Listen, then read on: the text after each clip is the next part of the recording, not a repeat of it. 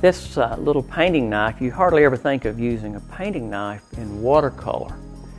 But a friend of mine many years ago showed me this, and his name's Charles Sharpe. And I've enjoyed using a painting knife ever since then. Don't use it that often, but it is really neat. This particular painting knife is number 808 of Cheson, C-H-E-S-O-N. And it has a sharp point.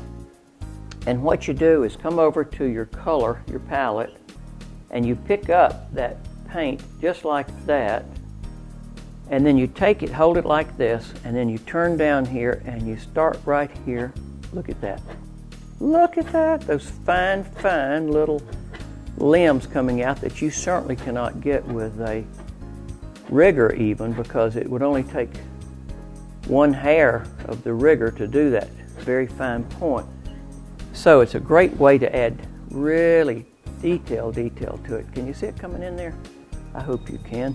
We're just going to go again right there.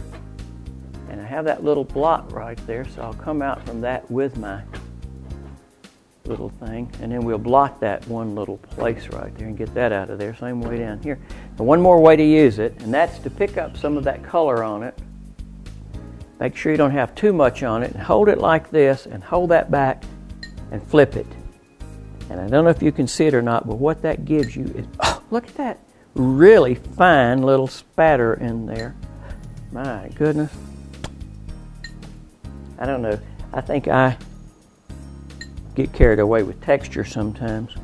But to have the real fine texture and some coarse texture that we did earlier in the spattering session is just really fun. So a little painting knife is really nice. Also, while the painting is wet, you can come in with it and scrape out some of those little things like you would with a razor blade.